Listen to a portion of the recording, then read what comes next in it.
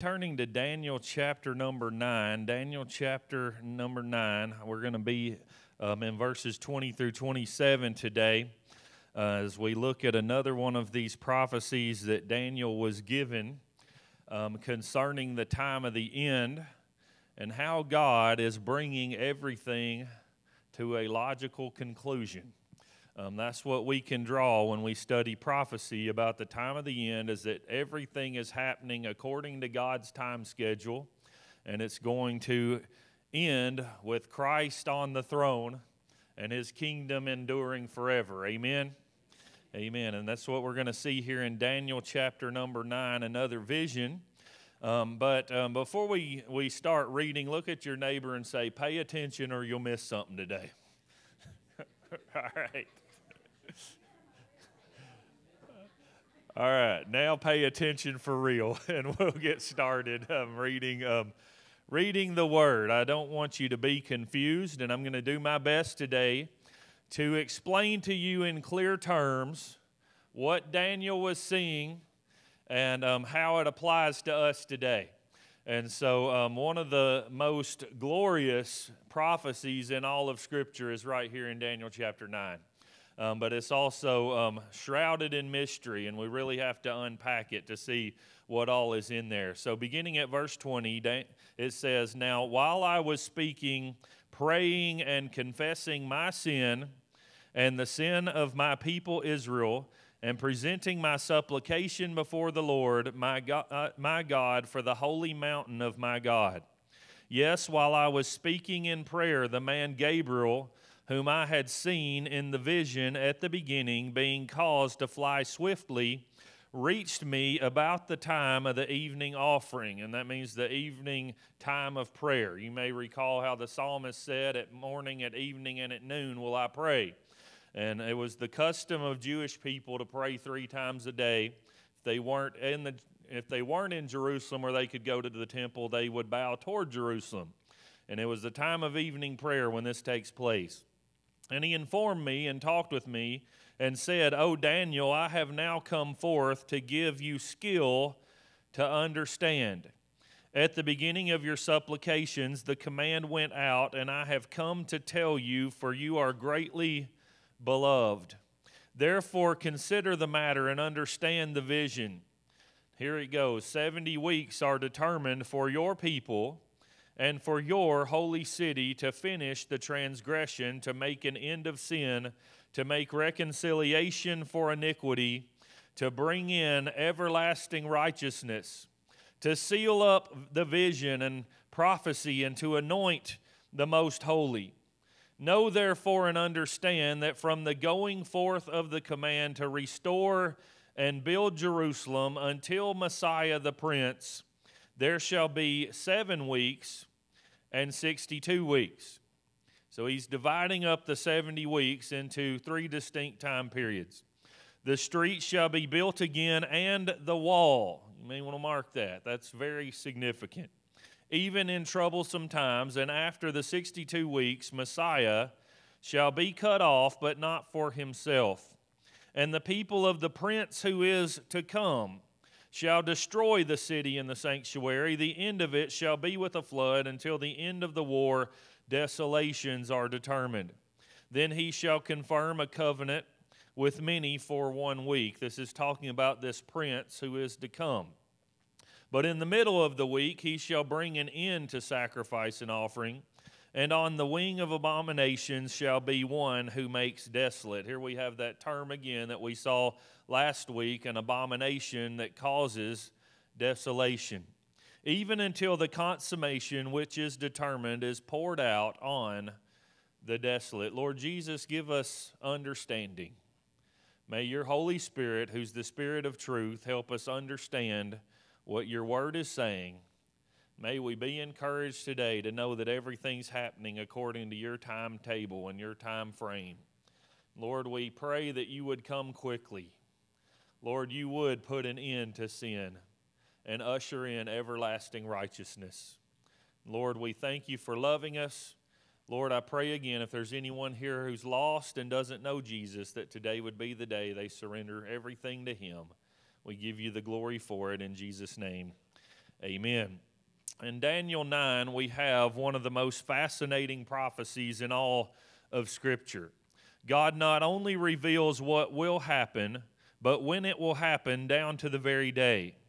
In this passage, we will see God's plan to bring the world to its dramatic conclusion where Israel is restored, the church is ruling and reigning with Christ, Satan, the Antichrist, and all false prophets and doctrines have been done away with. It's a vision that, again, weakens Daniel to the point of exhaustion, yet no doubt thrills him to exhilaration. And again, while it might look for a while like Satan has gotten the upper hand, in the end, God wins. Again, the overwhelming theme of the book of Daniel is that in the end, God wins, His kingdom wins, His people who have endured will win, and we will rule and reign with Him forever. God's people overcome because Christ overcomes.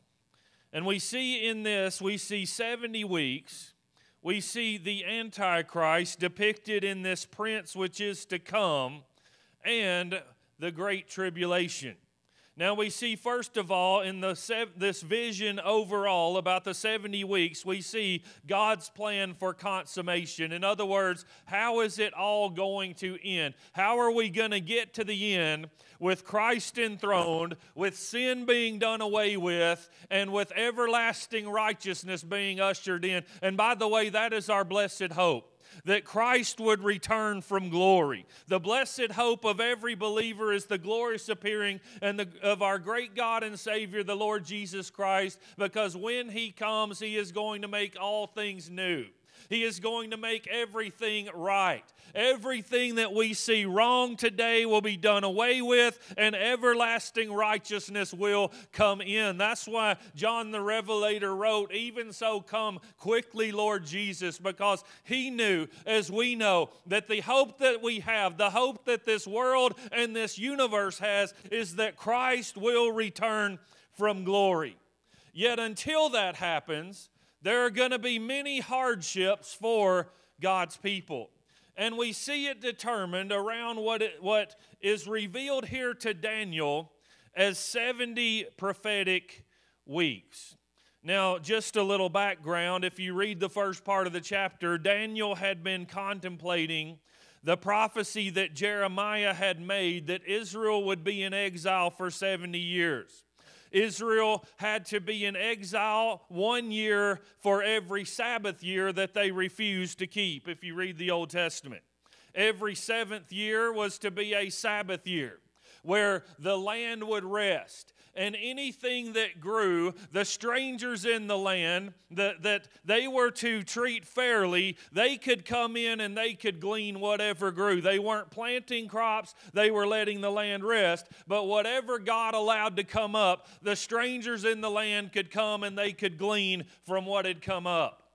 Also, debts were to be canceled. And yet, like so many of us, God gives a command that's to be a blessing, and yet in our pride, we decide we can find a way around it. And that's exactly what Israel did. They found a way around it, so they weren't keeping it. They weren't being a blessing to the strangers that God had brought to them, so that they might shine the glorious light of the God of heaven to the Gentile and pagan peoples of the world. They weren't keeping it, so God says, because you have failed to keep my command, and you failed to be the light that God has called you to be, you're going to have to go into exile for 1 year for every Sabbath year you didn't keep. And they didn't keep, so for 490 years, they didn't keep the Sabbath year. And so God says, okay, that's 70 Sabbath years you didn't keep, so you're going to go into exile for 70 years. And Daniel, who had been taken in that first exile when Nebuchadnezzar came in, he now as an old man is seeing that these 70 years are about to come to an end. And he's wondering and he's praying to God about when it's going to come to an end. When are the people of Israel going to be allowed to go back to the promised land? And he knew the time was getting close, and he begins to pray, and he's so burdened in prayer that he begins to confess his own sins and the sins of his people Israel.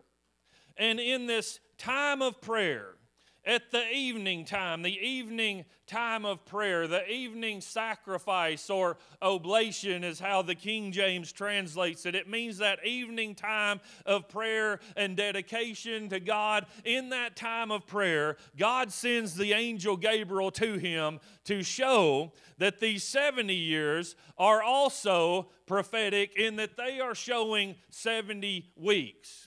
So what are the 70 weeks? 70 weeks are actually 70 weeks of years. It can be translated 70 sevens or 70 periods of 7 years that are determined on the holy people and on the holy city of Jerusalem until Christ ultimately returns and does away with sin and ushers in everlasting righteousness, putting an end to sin. Won't that be a glorious day? When sin is no more, when Satan is bound, and when righteousness flourishes throughout the earth. 70 weeks are divided into 3 parts. Now these 70 periods of 7 years, the years are not like we think. Daniel did not operate on what we call the Gregorian calendar or the 365-day year. Jewish people operated, as well as Babylonian people, where Daniel was at the time. They operated on a 360-day year that was based on the lunar cycles. So their years were shorter than our years today. So when he says there's 70 periods of 7 years, he's talking about Jewish calendar years. And they were divided into 3 parts. There was 7 weeks, or 49 Jewish calendar years, and during that time they would rebuild Jerusalem during troublesome times. Says they would also rebuild the wall. Why is that significant? Because on March 5th, 444 BC, the Persian king Artaxerxes gave a decree to Nehemiah to rebuild the wall around Jerusalem. And that began this period of time that Daniel sees here in Daniel chapter 9. Then there's going to be 62 weeks, or 434 Jewish calendar years, from the time that Jerusalem gets rebuilt, where they are waiting for Messiah to come. Jesus made his triumphal entry into Jerusalem, 483 Jewish calendar years from the day of the decree by Artaxerxes. That's historical fact. Down to the very day. Jesus made his triumphal entry. That's why when Jesus came in and they're laying down palm branches and they're saying, "Blessed is he who comes in the name of the Lord," the scribes and Pharisees get so angry and they say, "Tell them to be quiet." And he says, "No, if they be quiet, the rocks themselves are going to cry out." Why? Because it was a day determined by God that the Messiah would enter Jerusalem 483 years after the decree to rebuild the wall. And that's exactly when it happened. Around 32 BC, March of AD 32, Christ makes his triumphal entry into Jerusalem, where then, just as Daniel said would happen, he's cut off. And he's not cut off for his own sin. He's cut off for the sins of his people. Aren't you glad Jesus went to a cross for us? Aren't you glad for that ultimate Passover that was fulfilled on that first, what we celebrate as Easter, that ultimate fulfillment when Christ, the Messiah, came into Jerusalem, just has been foretold on the day that it was told he would come. He is accepted as the Passover lamb. On the very day that the priests are choosing what lamb is going to be sacrificed for the sins of the nation, God Almighty already had a lamb that was slain from the foundation of the world, and he comes marching triumphantly into Jerusalem, fulfilling the scriptures, and during that week, he is cut off. Cut off not for his own sins, but for our sins. Friends, that's why we have hope today. That's why we have hope of the ultimate fulfillment when Christ returns and does it and completely does away with sin, and everlasting righteousness is ushered in, and we are forever with God and the saints of God in the kingdom of God. That's why we have hope, because Jesus took our place on a cross. Jesus shed his blood, without which there would be no remission of our sins. And he is cut off for our sin. A perfect, sinless Savior going to a cross, shedding his blood, saving the world, just as had been told to the prophet Daniel. But then he says there's going to be one more week or one more period of 7 years. And I believe we are still waiting for this week to begin. Why do you say that? Because it has a very definite beginning and a very definite end, and we have not seen anything like it yet in all of human history. It will begin when one who is of the people that come and destroy the city. Now, Daniel is shown here that after Messiah is cut off, not for his own sins, but the sins of the people, he foretells of a group that will come and destroy the temple and destroy the city. And that's exactly what happened in AD 70 when Titus the Roman came in. But then he says a prince that is to come, which is of these people, is going to confirm a covenant with the people, with Israel, if you will, for 1 week or for 7 years. And in the midst of it, it will be broken.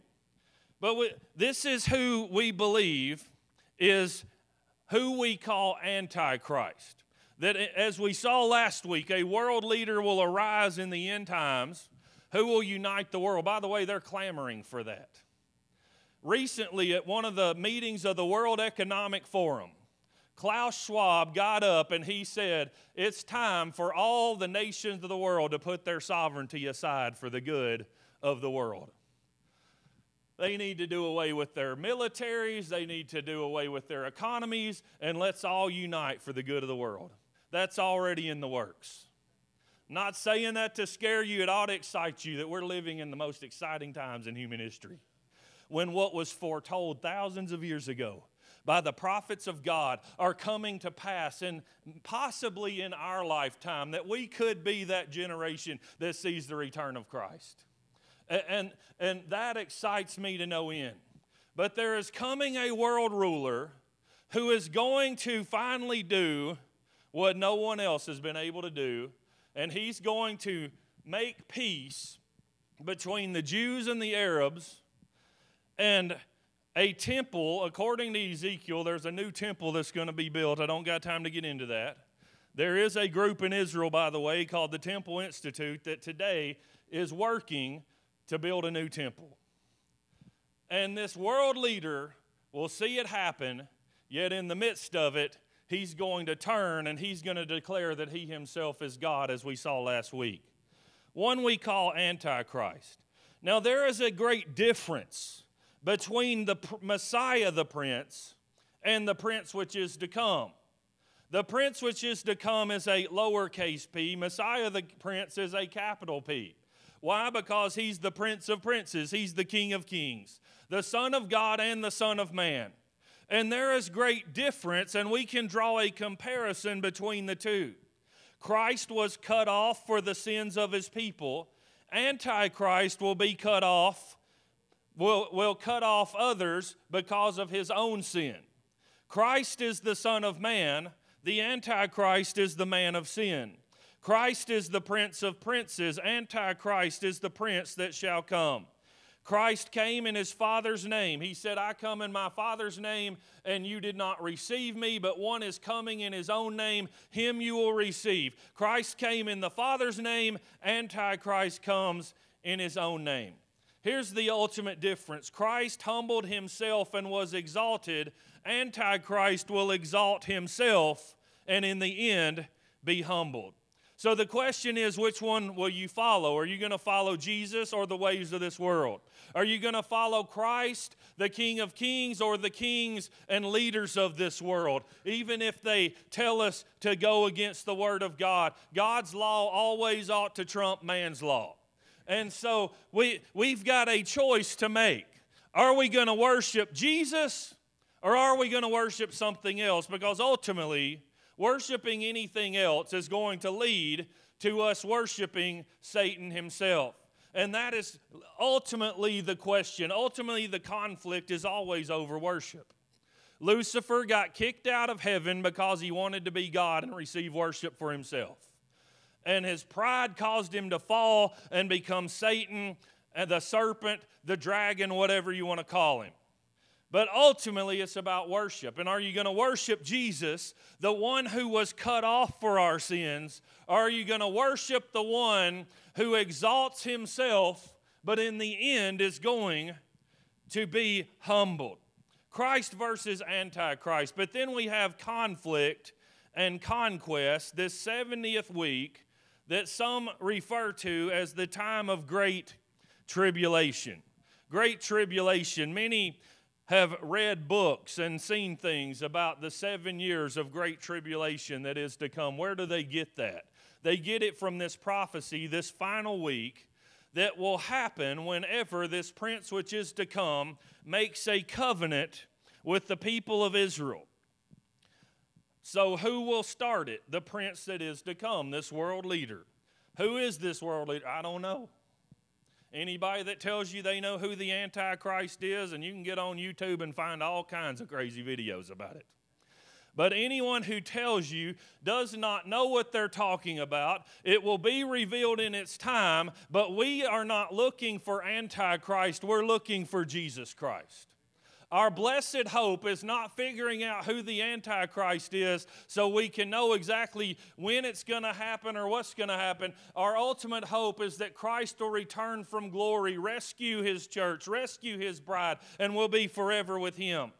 But it will start when this leader, this prince which is to come, confirms a covenant for 1 week or 7 Jewish calendar years. He will be of European descent. How do you get that? Because it says he will be of the people that destroy the temple, and it was the Romans who destroyed the temple. He will be against God and against Christ, and he will speak blasphemous things against the Most High. When will it start? I believe it will start after the catching away of the church, because it's a time of Jacob's troubles. The promises God made to Israel, he will fulfill. God is not a God who doesn't keep his promises. And he made promises to David and the house of David. Many have been fulfilled, but not all of them. And he will keep his promises to them, yet they have to go through a time of trouble in order to get them to a place where they look upon him whom they have pierced and weep and mourn as for a firstborn son, according to Zechariah. It will happen after the signing of the covenant. The covenant between Israel and the other people of the area that ultimately will enter into this 7-year time period. What will happen during it? It'll be a time, first of all, of diplomacy. He will finally get the Arabs and the Jews to agree to peace terms. But it will also be a time of deceit. He comes with a promise of peace, but ends up bringing war. And chapters 11 and 12 of Daniel talk about all the wars that he brings. So he will promise peace, but end up bringing war. And it will be a time of destruction, because halfway through the week, he commits what is called the abomination of desolation, claiming to be God, and he will destroy for 3.5 years until Christ finally comes again with clouds and destroys him. And that brings us to the end. How will it all end? Christ comes. All the way, coming with clouds. He comes in the clouds to catch away the bride. He will come with clouds to destroy all of his enemies with the brightness of his coming. Jesus is coming. One day he will come again and reclaim the throne, reclaim the world, reclaim the universe as his own, and he will set up his kingdom, that mountain that we saw in chapter 2, that kingdom of the Most High that we saw in chapter 7. It will be set up and it will have no end. The Antichrist will be defeated and destroyed. All the kingdoms of this world ultimately are destroyed and the kingdom of God comes. We get so tore up about the kingdoms of this world and how they're not acting right. How do you expect sinful people to act? They're going to act like sinners act until the time of the end when sin is no more. But there's coming a day when Christ returns, and there will be peace on earth at last, because the Prince of Peace is on the throne. Christ has returned. The devil and the Antichrist have been defeated, and we will rule and reign with him. Hallelujah. Praise the Lord.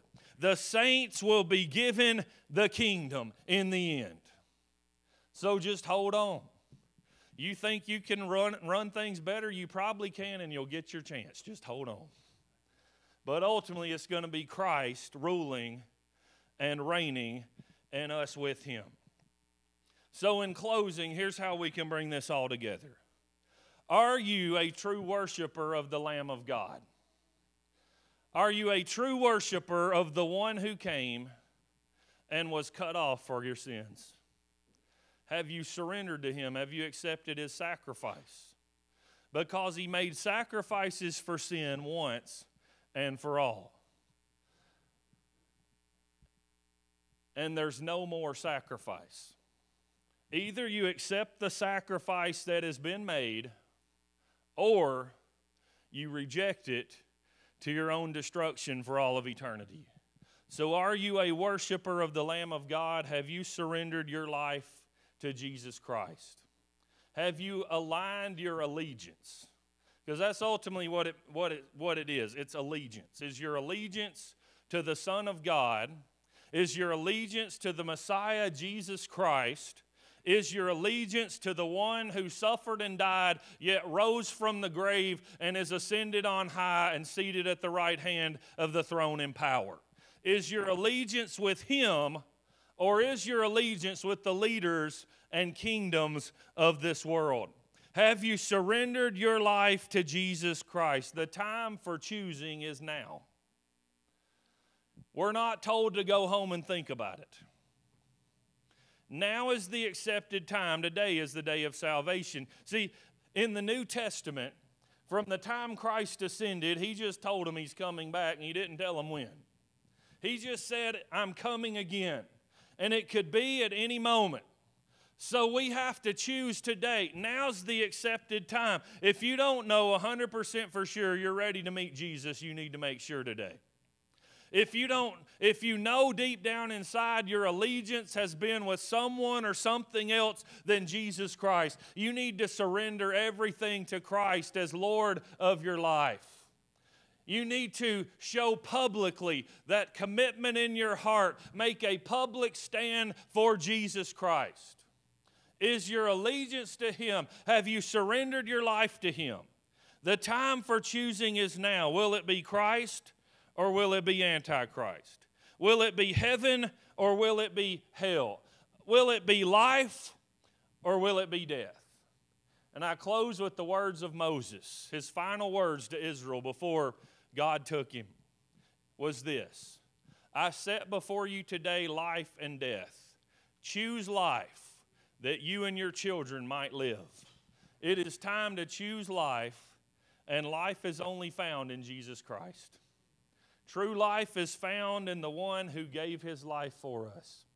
He gave his life so that you and I might have eternal life and abundant life. Have you really surrendered your life to him? The time for choosing is now. If everyone would bow your head and close your eyes.